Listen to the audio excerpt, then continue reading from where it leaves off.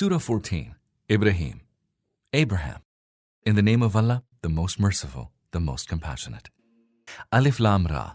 This is a book which we have revealed to you, that you may bring forth mankind from every kind of darkness into light, and direct them, with the leave of their Lord, to the way of the mighty, the innately praiseworthy. To the way of Allah, to whom belongs all that is in the heavens and all that is in the earth. Woe be to those who reject the truth for a severe chastisement. To those who have chosen the life of the world in preference to the hereafter, who hinder people from the way of Allah, and seek to make it crooked, they have gone far astray. Never have we sent a messenger, but he has addressed his people in their language, that he may fully expound his message to them. And after the message is expounded, Allah lets go astray whomsoever he wills, and guides to the right way whomsoever he wills. He is the Almighty, the All-Wise. We indeed sent Moses with our signs, saying, Lead your people out of all kinds of darkness into light, and admonish them by narrating to them anecdotes from the days of Allah. Verily in it there are great signs for everyone who is patient and gives thanks to Allah. And call to mind when Moses said to his people, Remember Allah's favor upon you when he delivered you from Pharaoh's people who afflicted you with a grievous chastisement, slaughtering your sons while letting your women live. In it there was a terrible trial from your Lord. And also call to mind when your Lord proclaimed, If you give thanks, I will certainly grant you more. But if you are ungrateful for my favors, my chastisement is terrible. Moses said, Were you to disbelieve, you and all those who live on earth, Allah is still self-sufficient, innately praiseworthy. Have the accounts of your predecessors not reached you? The people of Noah, the Ad, the Thamud, and those who came after them. They whose numbers is not known to any except Allah. Their messengers came to them with clear signs, but they thrust their hands in their mouths and said, We do surely reject the message that you have brought, and we are in disquieting doubt about what you are summoning us to. Their messenger said, Can there be any doubt about Allah, the creator of the heavens and the earth? He invites you that he may forgive you your sins and grant you respite till an appointed term. They replied, You're only a human being like ourselves. You seek to prevent us from serving those whom our forefathers have been serving all along. If that is so, produce a clear authority for it. Their messengers told them, Indeed, we are only human beings like yourselves, but Allah bestows His favor on those of His servants whom He wills. It does not lie in our power to produce any authority except by the leave of Allah.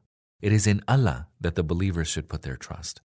And why should we not put our trust in Allah when it is indeed He who has guided us to the ways of our life? We shall surely continue to remain steadfast in face of your persecution. All those who have to put trust should put their trust only in Allah. Then the unbelievers told their messengers, You will have to return to the fold of our faith, or else we shall banish you from our land.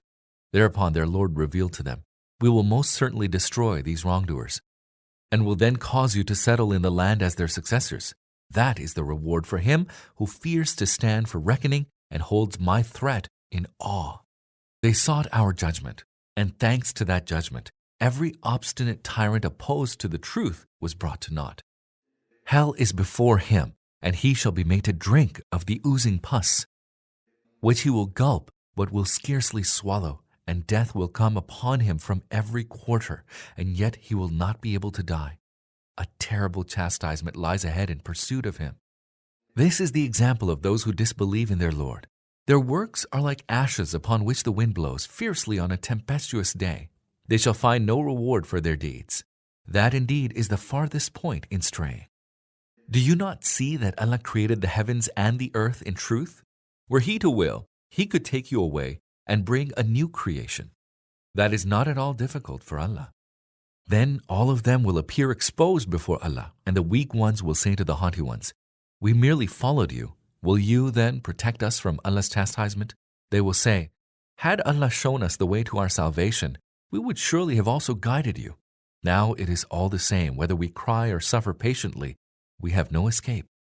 After the matter has been finally decided, Satan will say, Surely, whatever Allah promised you was true. As for me, I went back on my promise I made to you. I had no power over you except that I called you to my way, and you responded to me. So, do not blame me, but blame yourselves. Here, neither I can come to your rescue, nor can you come to mine. I disavow your former act of associating me in the past with Allah. A grievous chastisement inevitably lies ahead for such wrongdoers. As for those who had believed and did good in the world, they shall be admitted to the gardens beneath which rivers flow. There, with the leave of Allah, they shall abide forever and will be greeted with peace. Do you not see how Allah has given the example of a good word? It is like a good tree whose root is firmly fixed and whose branches reach the sky, ever yielding its fruit in every season with the leave of its Lord.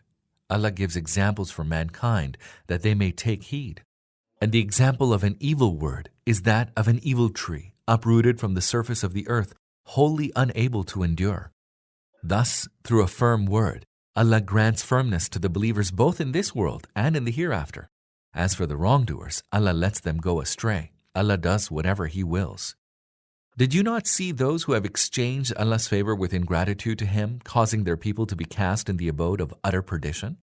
Hell, wherein they shall roast? How wretched a place to settle in. They have set up rivals to Allah that they may lead people astray from His way. Tell them, enjoy for a while. You are doomed to end up in the fire. O Prophet, tell those of my servants who believe that they should establish prayer and spend out of what we have provided them with, both secretly and openly, before there arrives the day when there will be no bargaining, nor any mutual befriending.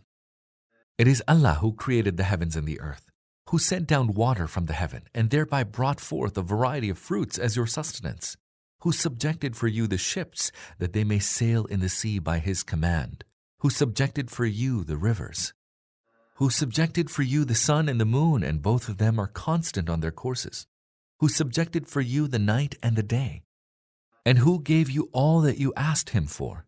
Were you to count the favors of Allah, you shall never be able to encompass them. Verily, man is highly unjust, exceedingly ungrateful. And call to mind when Abraham prayed, My Lord, make this city secure, and keep me and my sons away from worshipping the idols. My Lord, they have caused many people to go astray. Now, if anyone follows my way, he is from me. And if anyone follows a way opposed to mine, then surely you are ever forgiving, most merciful. Our Lord, I have made some of my offspring settle in a barren valley near your sacred house. Our Lord, I did so that they may establish prayer. So make the hearts of people affectionately inclined to them, and provide them with fruits for their sustenance, that they may give thanks. Our Lord, surely you know all that we conceal and all that we reveal, and nothing in the earth or in the heaven is hidden from Allah. All praise be to Allah, who, despite my old age, has given me Ishmael and Isaac. Surely my Lord hears all prayers. My Lord, enable me and my offspring to establish prayer, and do accept, our Lord, this prayer of mine. Our Lord, forgive me and my parents and the believers on the day when the reckoning will take place. Do not think Allah is heedless of the evil deeds in which the evildoers are engaged. He is merely granting them respite until a day when their eyes shall continue to stare in horror, when they shall keep pressing ahead in haste, their heads lifted up, their gaze directed forward, unable to look away from what they behold, their hearts utterly void. O Muhammad, warn mankind of the day when a severe chastisement shall overtake them, and the wrongdoers will say, Our Lord, grant us respite for a short while.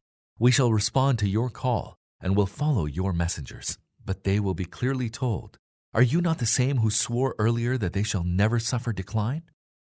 You said so even you had lived in the dwellings of those who had wronged themselves by sinning, and you were aware how we dealt with them, and we had even explained to you all this by giving examples.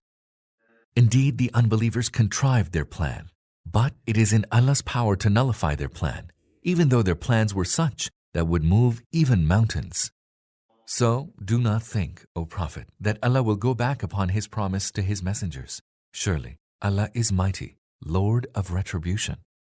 Do warn them of the day when the heavens and the earth shall be altogether changed, when all will appear fully exposed before Allah, the One, the Irresistible. On that day you shall see the guilty ones secured in chains. Their garments shall be black as if made out of pitch, and flames of the fire shall cover their faces, so that Allah may requite each person for his deeds. Allah is swift in reckoning. This is a proclamation for all mankind, that they may be warned by it, and that they may know that their God is none but the one true God, and that men of understanding may take heed.